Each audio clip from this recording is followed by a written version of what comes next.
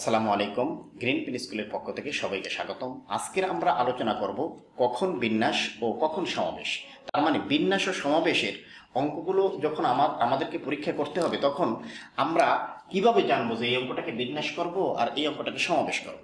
আমাদেরকে তো কখনো বলে দেবে না যে এই অঙ্কটাকে তুমি বিন্যাস করো। যদি বিন্যাস করতে বলা হয় তাহলে কিন্তু আমরা সাধারণত এনপিআর সূত্র অ্যাপ্লাই করব, সমাবেশ করতে বলা হলে আমরা এনসিআর সূত্র অ্যাপ্লাই করব। কিন্তু আমাদেরকে তো হয়তো বলবে দুটি বর্ণ দিয়ে বা দুটি লেটার দিয়ে বলবে কতগুলো শব্দ গঠন করা যায়। বলা হবে এই ত্রিভুজটির কতগুলো বাহু আছে, এই বহুভুজের কতগুলো কর্ণ আছে, এতগুলো লোক নিয়ে কতগুলো কমিটি গঠন করা যায়। আমাদেরকে বলা হবে এই জাতীয় কথাবার্তা, কিন্তু আমাদেরকে ডিরেক্টলি বলে দেবে না যে তুমি বিন্যাস করো বা সমাবেশ করো।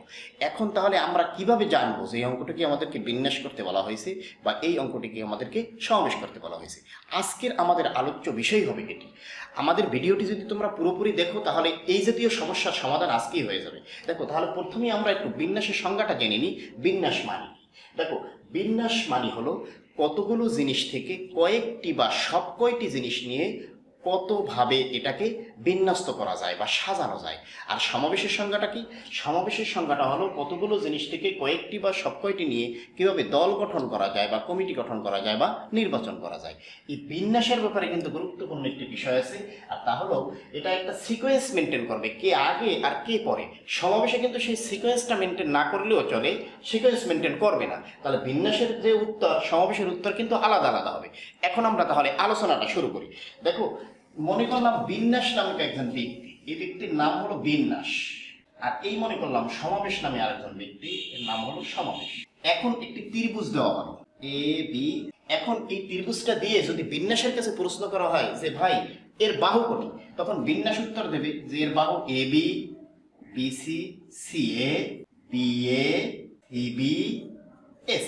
তার মানে বিন্যাস বলবে যে এর বাহু হলো 6টি এবং বিন্যাস তার উত্তর দেওয়ার পদ্ধতি হলো এই যে 3p2। যেহেতু 3টা থেকে প্রতিবারই আমি 2টা করে নিচ্ছি, তা এর মানে হলো তুমি ক্যালকুলেটর দিয়ে দেখো 6। কিন্তু সমাবেশের কাছে যদি প্রশ্ন করা হয় যে ভাই এর কটি বাহু, সমাবেশ কিন্তু উত্তর দেবে কত? 3c2। এবং 3c2-র মানে কত? 3। কারণ সমাবেশ মনে করে যাহা এ বি তাহাই দিয়ে, যেহেতু এ আর বি দুজন ব্যক্তি বা দুটি বর্ণ বা দুটি ওয়ার্ড যা কিছু আছে সেই জিনিসটাই এখানে আছে। এখানে সিকোয়েন্স মেনটেন করা যেহেতু সমাবেশের জন্য জরুরি না, বিন্যাসের জন্য জরুরি, তাহলে এখানে একটি, এখানেও হবে আর একটি, আর এখানেও হবে আর একটি, 3টি। এই হলো কয়টি? 3টি। তা সমাবেশ বলতেছে 3টি আর বিন্যাস বলতেছে 6টি। তাহলে কারেক্ট অ্যান্সার কি? কারেক্ট অ্যান্সার তো আসলে একটা ত্রিভুজের 3টি বাহু, তাহলে কারেক্ট অ্যান্সার দিয়েছে কিন্তু সমাবেশ।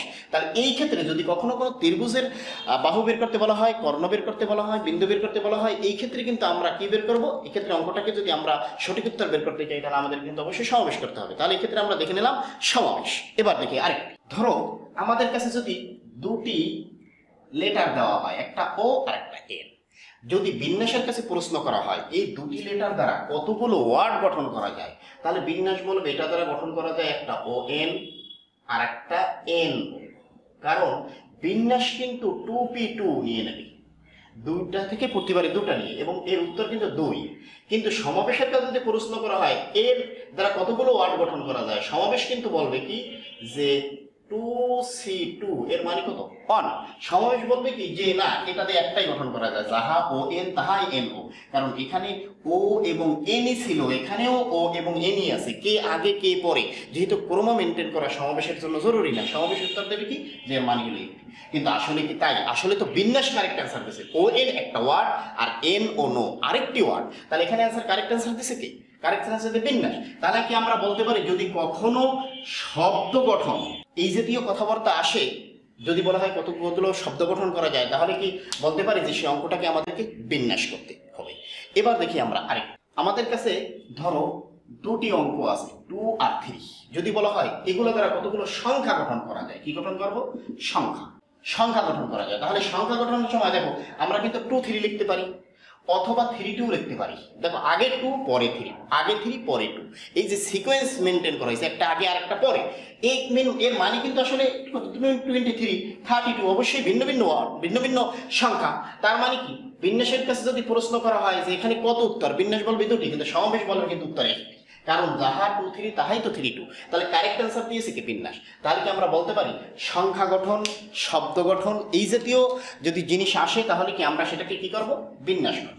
এবার দেখি আরেকটি এক্সাম্পল, ধরো আমাদের কাছে 5 জন প্লেয়ার বা 10 জন প্লেয়ার আছে, তার ভিতরে মনে করলাম সাকিব আছে, তামিম, মুশফিক এবং আরো অন্যান্য প্লেয়ার আছে। আমাদেরকে যদি বলা হয় 10 জনের একটি কমিটি গঠন করো, এখন প্রথমবার আমি সাকিবকে আনলাম, পরে তামিম, তারপরে মুশফিক, তারপর অন্যান্য। পরের দিন দেখলাম না যে না তামিম খুব ভালো খেলেছে, তামিমকে আগে ডাকলাম বা তামিমকে শুরুতে রাখলাম, তারপরে মুশফিক, তারপরে সাকিব। এতে কি কোনো সমস্যা? দল গঠন আমরা তো সেই 10 জনেরই টিম গঠন করতেছি বা সেই 11 জনের টিম গঠন করতেছি, কে আগে কে পরে এটা তো টিমের ব্যাপারে কোনো ইফেক্ট ফেলে না। তাই যদি কখনো কমিটি গঠন বা টিম গঠন এই জাতীয় কথাবার্তা বলে, তাহলে আমাদেরকে সেটা সমাবেশ করতে হবে। তার মানে আমরা এনসিআরই সূত্রটি অ্যাপ্লাই করব। তাহলে আমরা কিন্তু বুঝে গেছি যে কখন সমাবেশ কখন বিন্যাস আমরা করব। এবার তোমাদেরকে আমি এখন একটি চার্ট দেব, এই কথাগুলো যদি বলা হয় তাহলে বিন্যাস, এবং এই কথাগুলো বলা হলে সমাবেশ সাধারণত। কিন্তু সিকোয়েন্স মেনটেন করতে হবে, কখন কারেক্ট অ্যান্সার এটা কিন্তু তোমরা তোমাদের কমন সেন্স দিয়েই বুঝে নিতে হবে। তাহলে তোমাদেরকে এই বিষয়টি একটু আমি দেখাই। যদি কখনো বলা হয় যে বিষয়গুলোকে সাজানো বা সাজাও, তাহলে অবশ্যই আমরা সেটাকে কি করব? বিন্যাস করব। কারণ সাজানোর ব্যাপারে দেখো, আমরা যদি এইটাকে সাজাই, এটা কিন্তু একটা বিন্যাস, একভাবে এটাকে এই পাশে রাখলে কিন্তু অন্যভাবে সাজানো হয়েছে, এটা কিন্তু বিন্যাস। কিন্তু সমাবেশ মানে কিন্তু বাছাই করো, কলম দুটি কোনটাকে বাছাই করেছি। সমাবেশ যদি বলা হয় বাছাই করো, এটা কিন্তু সমাবেশ মানে একটি, এভাবেও যা এভাবেও তাই, কলম আসলে কোন দুটিকে আমি বাছাই করছি সেটাই ফ্যাক্ট। আর বিন্যাস সেই সাজানোর কথা, কোনটা আগে কোনটা পরে সিকোয়েন্স মেনটেন করতে হবে এখানে। 2 নম্বর, যদি বলা হয় শব্দ গঠন, তাহলে তুমি মনে করে নেবো বিন্যাস। কারণ এই যে শব্দ গঠনে যে ও এন এবং এন ও ভিন্ন ভিন্ন হয়েছে। কিন্তু এখানে যদি বলা হয় ত্রিভুজের বাহু, ত্রিভুজ সংখ্যা বা বহুভুজ সংখ্যা, ত্রিভুজের কর্ণ সংখ্যা, এই জাতীয় ক্ষেত্রে আমরা করবো সমাবেশ। আচ্ছা, তারপর যদি বলা হয় আমাদের সংখ্যা গঠন, তাহলে আমরা বিন্যাস। এই যে 2 3 আর 3 2 এই দুইটা জিনিস কিন্তু ভিন্ন ভিন্ন। কিন্তু এখানে যদি আমাদের বলা হয় দল গঠন, তাহলে কিন্তু আমরা মনে করবো কি এটা সমাবেশ করতে বলা হবে। ডাইরেক্টলি যদি এখানে আমাদেরকে বলে যে না এটাকে পুনর্বিন্যাস করো, তাহলে কিন্তু কি এটা বিন্যাস। যদি বলে না যা ডাইরেক্ট বিন্যাস করো, ওই কথাটাও আসতে পারে, বিন্যাস করো, তাহলেই কিন্তু আমাদেরকে বিন্যাস করতে হবে। বলতে পারে যে চক্র বিন্যাস করো, তাহলে মনে করতে হবে এটাকে বিন্যাস করতে বলা হয়েছে। ডাইরেক্টলি কিন্তু এখানে বলতে পারে যে না সমাবেশ করো, তাহলে কিন্তু এটা সমাবেশ। যদি বলে এটাকে কতক কায়দায় নির্বাচন করা যায়, এই যে নির্বাচন করার উপায়, এই জাতীয় কথাবার্তা যদি বলে সমাবেশ, এই জাতীয় কথাবার্তা যদি বলে বিন্যাস। তবে মনে করতে হবে বিন্যাসের সময় একটা সিকোয়েন্স মেনটেন করে, সমাবেশের সময় সেই সিকোয়েন্সটা মেনটেন করে না। আশা করি বিন্যাস কখন এবং সমাবেশ কখন বিষয়টি তোমরা বুঝেছো। সবাইকে